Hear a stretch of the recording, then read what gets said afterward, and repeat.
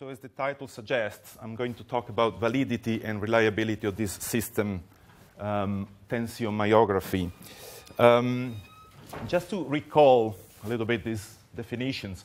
Now, validity, as you probably know, is the extent to which an instrument, a device, a test measures what is supposed to measure.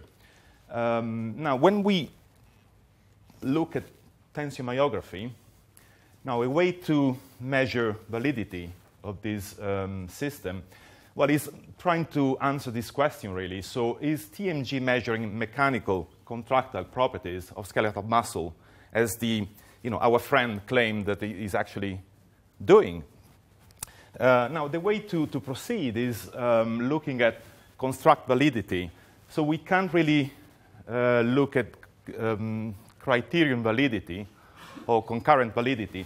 It's a matter of construct validity, which means that we need to find a number of indicators to prove the construct, which is the question that I started with.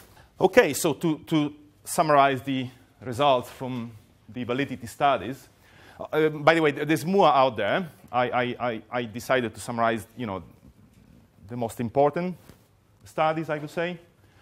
So to summarize the results, contraction time is directly correlated to percentage of type 1 muscle fibers, and MHC1 discriminates between sprinters and sedentary participants.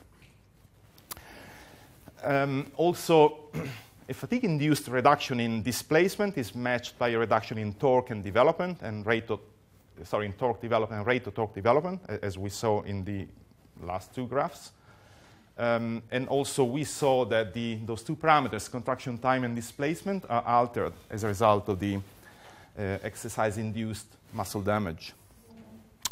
Okay, so the second part is about reliability. Again, to recall the concept, reliability is actually very important, something we should keep in mind every time we do. Most of you are sport and exercise students, I guess. So whenever we measure something, whenever we do a test, we should really have in mind the level of reliability of the procedure we are using, or the test we are using, or the device we are using. So it is important to ascertain reliability of the tensiomyography as well. Just to give a definition, is the level of consistency between measures, which could be, well, as you see in the next slide, well, it could be between measures taken within one session. In that case, it's intra-session reliability. It could be between measures taken between sessions. So in that case, we have inter-session reliability.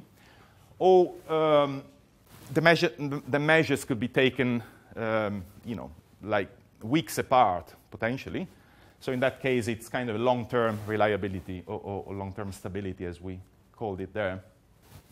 Now, to summarize the results from the reliability studies, now, the two muscle displacement and contraction time appear to have the highest intra-session, and long-term stability.